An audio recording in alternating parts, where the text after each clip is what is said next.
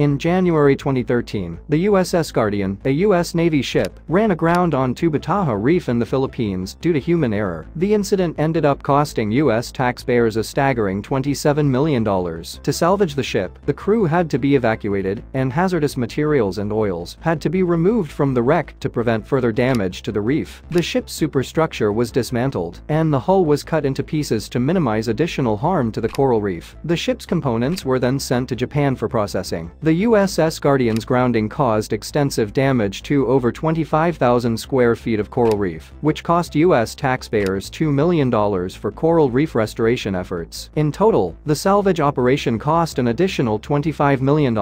This incident serves as a stark reminder of the significant consequences of human error and the expensive price tag that comes with fixing those mistakes. It is crucial to ensure that proper safety measures are in place to prevent similar incidents from happening in the future.